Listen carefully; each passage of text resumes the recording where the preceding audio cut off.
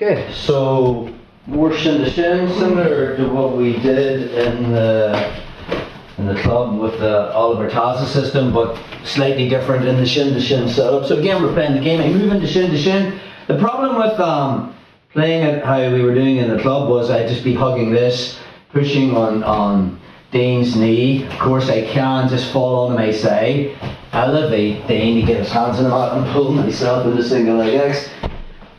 It is quite loose though, because Dean can counter this.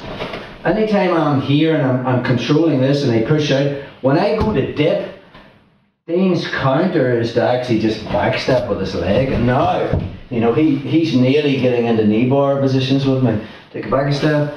So this kind of hugging with the other leg like a koala guard is very, very good. So say I move into this position, the same move, if actually Dean tries to backstep from there, he's just not going, because I'm connected to him. So now from there I can push, I can move into single leg X, but if Dean's hands are still on the mat, we're just going to bypass that. So this right foot slides up and my left comes in. So now we're into false X. Again, similar to what we did in the club, I'm just going to pick Dean up, find that leg, extend, put him straight down, and now we're into the saddle. Let's just get one more angle on that. So you are there. So moving in shin to shin, Achilles to Achilles, staying connected. So I don't want any space between his knee and my chest, because if there is, when I go to dip and shove, he can backstep. So now from there, as I dip to get on my side and get his hands on the mat, I can pull myself straight into single leg X. If his hands are still on the mat, if they're not on the mat, I just kick him on the butt. Okay? But from there, I just bring my foot underneath. This is false X.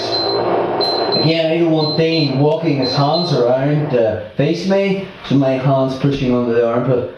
And again, I just pick him up from that position, find the leg, extend my legs, put them straight down. And again, I've got the primary leg and the secondary leg on the knee line. One more time on that. So, from shin to shin, Achilles to Achilles, as I dip and shove, and his hands are on the mat, I move straight into false X, pick him up, drop him straight down, into the saddle. That's our second route to go down from shin to shin.